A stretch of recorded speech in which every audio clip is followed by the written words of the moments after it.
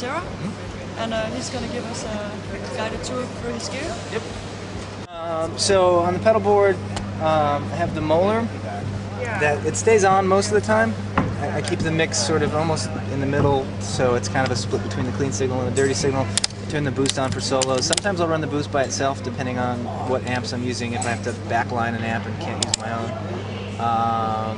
But it's on most of the time, and then I'll just use the volume pedal to clean it up a little bit if I have to play rhythm stuff. It's a little bit less distorted. The replica, I just use for basic delay stuff where I can tap tempo it.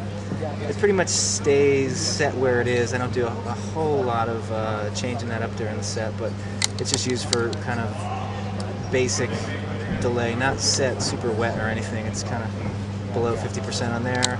This I use for the trippier stuff with the modulation, to where just kind of spacier stuff that fills up more space, and I play with this sometimes to get the tape speed effects.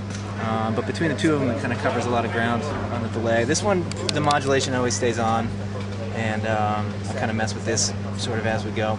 So pretty basic. Okay, this is a Swart Super Space Tone, I think. Yeah, Super Space Tone 30.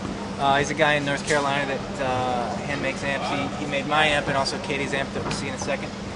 Just really great hand-wired, perfect sounding amps. I like them, and they look cool.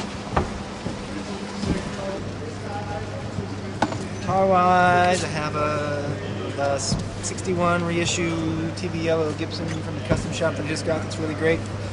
I've got a 335 here that I like a lot, and just kind of an older Telly reissue that I use for some of the cleaner stuff. And there's a Les Paul special around here somewhere that I use too that you'll see tonight.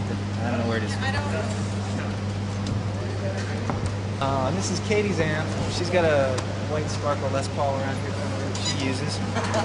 She plays on electric on a couple songs. And Swartz, the same guy that made my amp, Michael Swart, made this amp for her. It's a kind of a smaller, lower powered version of what I have. Really nice sounding hand-wired amp. A 12-inch speaker in there, and she runs it pretty clean, but it's a really good sounding amp all around.